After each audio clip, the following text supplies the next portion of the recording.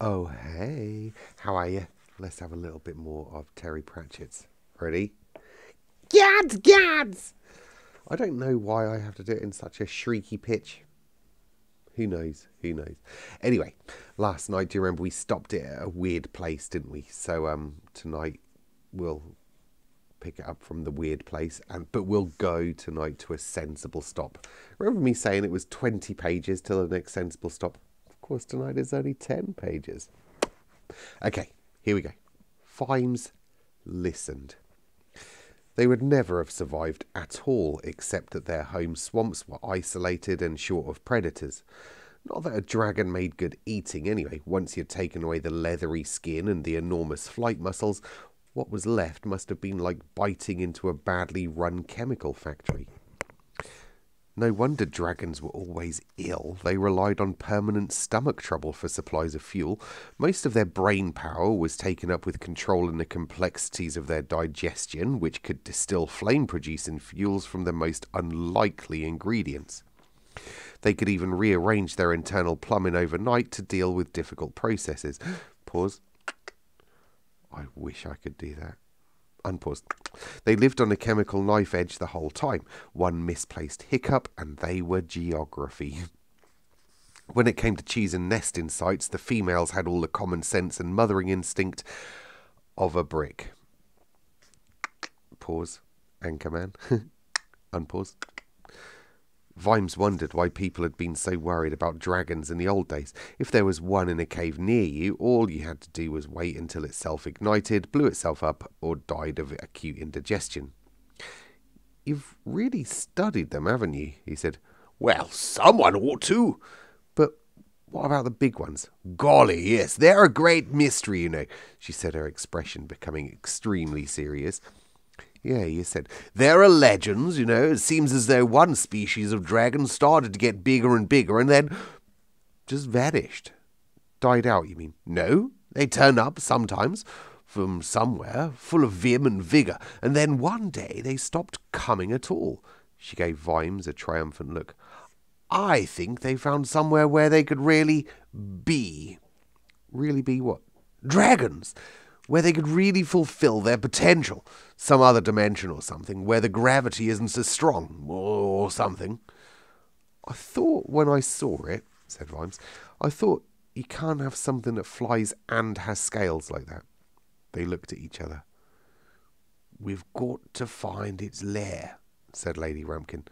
No flying newt sets fire to my city, said Vimes. Just think of the contribution to dragon law, said Lady Ramkin. Listen, if anyone ever sets fire to this city, it's going to be me. It's an amazing opportunity. So many questions. You're right there. A phrase of Carrot's crossed Vimes' mind. It can help us with our inquiries, he suggested. But in the morning, Lady Ramkin said firmly. Vimes' look of bitter determination failed.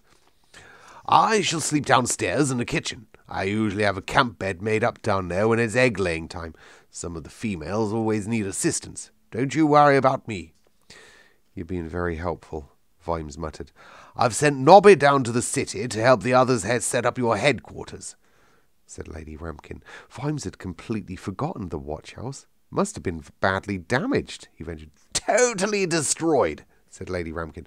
Just a patch of melted rock, so I'm letting you have a place in Pseudopolis Yard. Sorry? No, my father had property all over the city, she said. Quite useless to me, really. So I told my agent to give Sergeant Colon the keys to the old house in Pseudopolis Yard. It'll be good to be aired. But that area, I mean, there's real cobbles on the streets. The rent alone.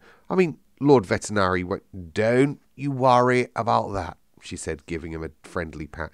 Now, you really ought to get some sleep. Vimes lay in bed, his mind racing. Pseudopolis Yard was on the Ank side of the river, in quite a high-rent district.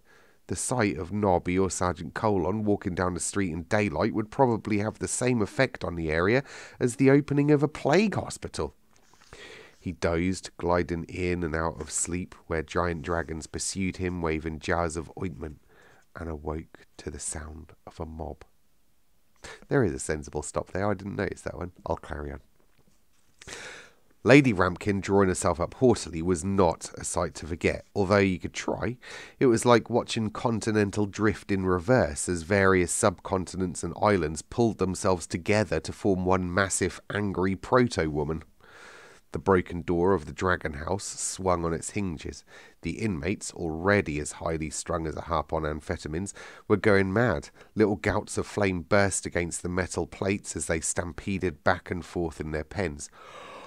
"What," she said, "is the meaning of this?" If a Rampkin had ever been given to introspection, she'd have admitted that it wasn't a very original line. But it was handy, it did the job. The reason that cliches become cliches is that they are the hammers and screwdrivers in a toolbox of communication. The mob filled the broken doorway. Some of it was waving various sharp implements with the up and down motion proper to rioters. "Whoa," said the leader. "That's the dragon, innit?" There was a chorus of muttered agreement. "What about it?" said Lady Rampkin. "Well, has been burning the city. I don't fly far. You got dragons here. Could be one of them, couldn't it?" "Yeah, that's right. QED. So, what we're going to do is we're going to put them down." "That's right, yeah. Pro bono publico." Lady Rampkin's bosom rose and fell like an empire. She reached out and grabbed the dungeon fork from its hook on the wall. "One step nearer. I warn you, you will be sorry," she said. The leader looked beyond her to the frantic dragons. "Yeah?" he said nastily. "And what'll you do, huh?" Her mouth opened and shut once or twice. I shall summon the watch." The threat did not have the effect she had expected. Lady Rampkin had never paid much attention to those bits of the city that didn't have scales on. "Well, that's too bad," said the leader. "That's really worrying, you know that. Makes me go all weak at my knees, that does." He extracted a lengthy cleaver from his belt. "And now, you just stand aside, lady, because—" A streak of green fire blasted out of the back of the shed, passed a foot over the heads of the mob, and burned a charred rosette in the woodwork over the door. Then came a voice that was a honeyed purr of sheer, deadly menace. "This is Lord Mountjoy Quickfang Winterforth IV, the hottest dragon in the city. It could burn your head clean off." Captain Vimes limped forward from the shadows. A small and extremely frightened golden dragon was clamped firmly under one arm.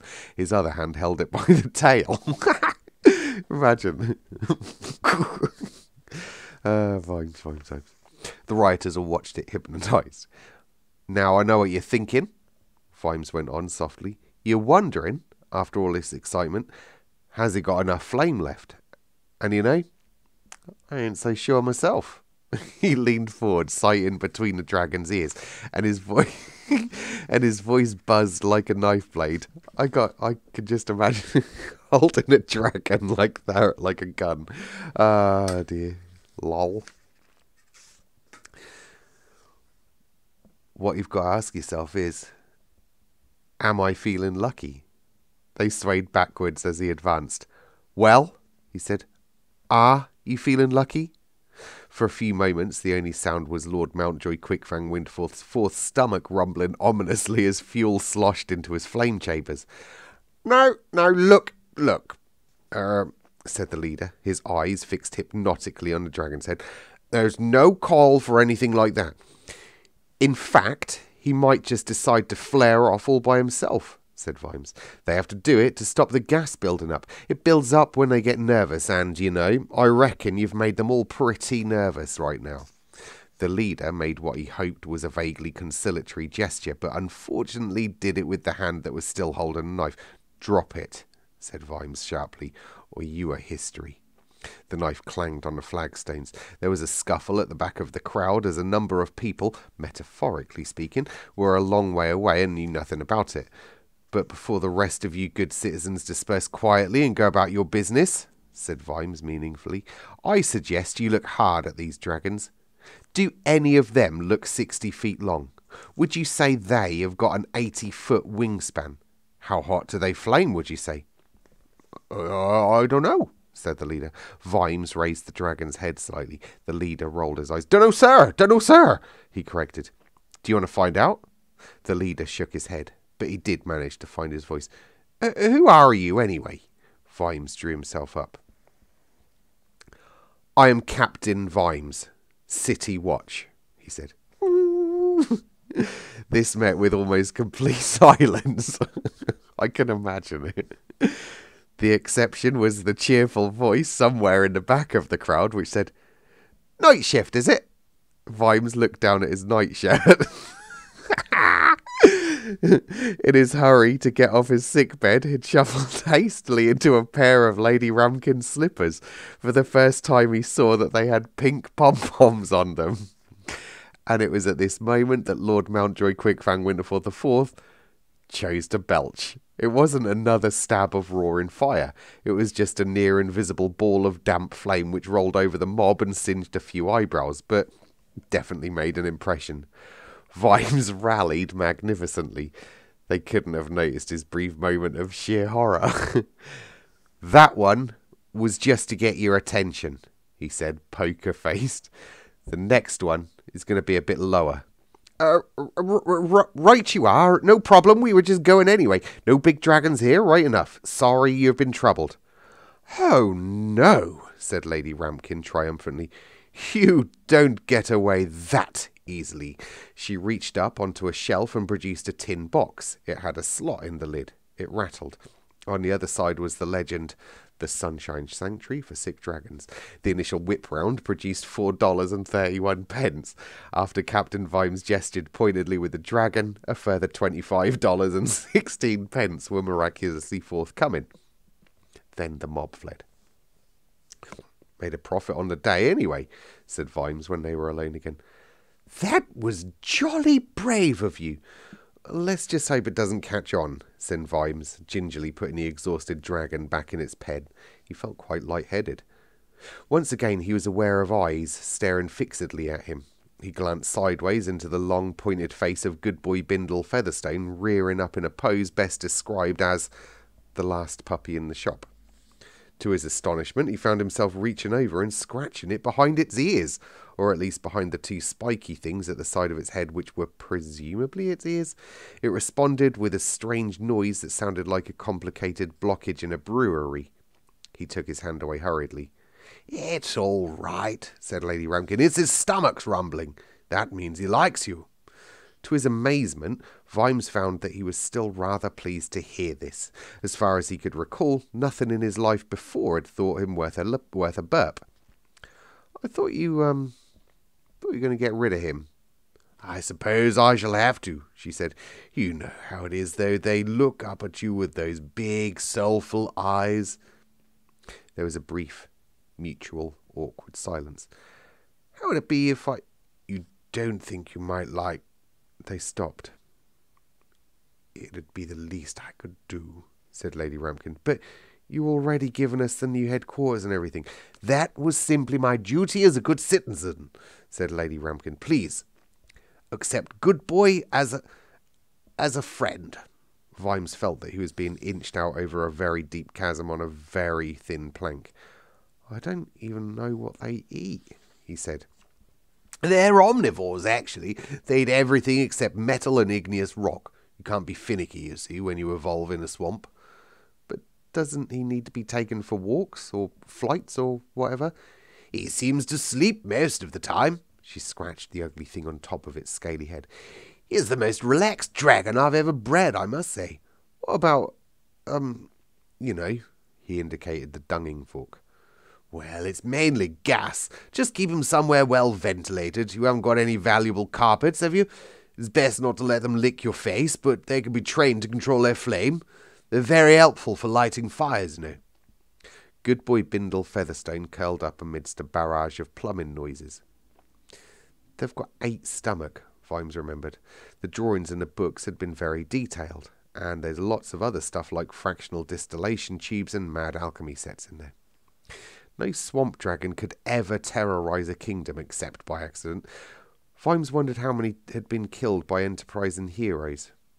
It was terribly cruel to do something like that to creatures whose only crime was to blow themselves absent-mindedly to pieces in mid-air, which was not something any individual dragon made a habit of. It made him quite angry to think about it. A race of whittles, that's what dragons were, born to lose, live fast, die wide, omnivores or not. What they must really live on was their nerves, flapping apologetically through the world in mortal fear of their own digestive system. The family would be just getting over father's explosion. Some twerp in a suit of armour would come plodding into the swamp to stick a sword into a bag of guts that was only one step away with self-destruction in any case. It'd be interesting to see how the great dragon slayers of the past stood up to the big dragon. Armour? Best not to wear it. It'd be all the same in any case. And at least your ashes wouldn't come pre-packaged in their own foil. He stared and stared at the malformed little thing, and the idea that had just been knocking for attention for the last few minutes finally gained entrance. Everyone in Ankh-Morpork wanted to find the dragon's lair. At least, wanted to find it empty. Bits of wood on a stick wouldn't do it, he was certain. But, as they said, set a thief. He said, could one dragon sniff out another? I mean, follow the scent. So, in that little section, there's been a little bit of between Vimes and Ramkin. The City Watch have got a new headquarters and a new pet. Wow. So they've gone from the Night Watch to the City Watch. Apart from it was the Night Watch when he rocked up in nightshirt and fluffy slippers. Okay. I forgot to blow my candle out last night. Sorry, Melanie. Here we go. There you go. Thanks very much for listening, and I'll see you tomorrow. That night. Unless you're here for a bit of chitter-chatter. Did you see on my channel that I've made myself a new thumbnail? I did that using AI. It's a thing called Copilot, and you can literally... You can't see it very well there. Oh, there's nothing really I can show you. Oh, here it is. Look, Copilot. There it is. You can literally ask it like to make you anything. That's cool. So I said to it earlier on, make me a new thumbnail that said Mr. S does a story, and it did it. How impressive is that? So I'm going to do some more later on, see what else I can come up with on there. I tried to do a banner, and I made a banner. I wonder if I can show you that. Here it is. So I made a banner as well. There it is. Look, it's a bit shiny in the middle, but there you go. I made a banner, but the dimensions are different. So when I tried to upload, it all went wrong. So I'll keep my old banner. I don't know how to change the dimensions of it, but yeah, that's so impressive, isn't it? I'm going to see what else AI can do. What a scary world we live in. It's drawing pictures for YouTube. So, yeah, that's what I've done today. Took my car out earlier. Bo is like, he's my third born. And he has never paid any interest in clothing whatsoever. Even anything material.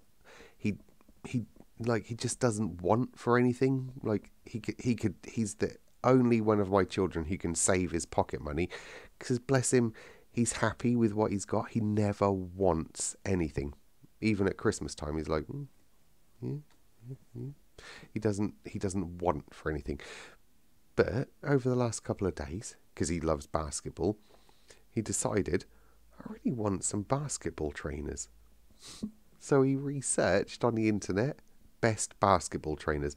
Of course, they were those brand, which I don't suppose I'm allowed to mention on here, will I? Otherwise I'll get demonetized or whatever it's called, defabricated. But they were like a couple £100, so obviously you're going to get them. But he found some on there that he had enough money from Christmas for. So I drove him up into the town earlier on, and we went and got him. He then asked for the person for the right size, so I had to do the talking for him. But he got a pair with his Christmas money, and yeah, that's where I've been today. So I went into town and got a new pair of basketball trainers with Bo. So that was a nice little trip. It's not very often that it's just me and him. It's often just me and Floyd, very often just me and Phoebe, sometimes me and Blake. But it is never just me and Bo. It's always me, Bo, and someone. So that was nice. That's what I did with my day today. Um, I did something a bit wicked last night as well. I'm desperately trying to lose weight. Desperately trying to lose weight because I feel like a little bit of a heifer at the moment. But what I did after I got off the old recording last night, I went and ordered pizza and I brought it home and the boys were in bed. I ate the pizza in bed. I hate eating up in the bedroom, but I put a movie on my laptop and I sat in bed and ate a pizza. That's what I did last night. So, of course, I saved some, which was cold for the boys' breakfast because they love cold pizza breakfast. But that didn't really help my little quest for losing weight. But yeah, that's what I did last night. Anything else I've done today?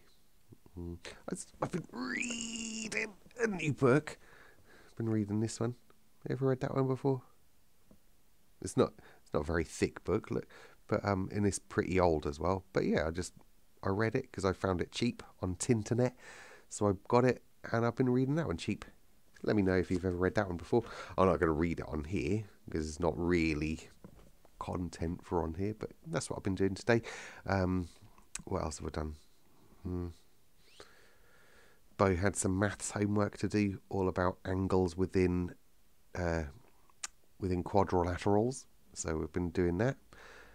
And that's it. Just been getting ready to go back to work tomorrow, really. So yeah, that's my day. My car felt a little bit better today. I parked it. Normally I park it out on the road, but today or last night when I got home from with the pizzas, I parked it so two wheels were up on the curb, so it was tilted a little bit, and I thought maybe that'll trickle some water out.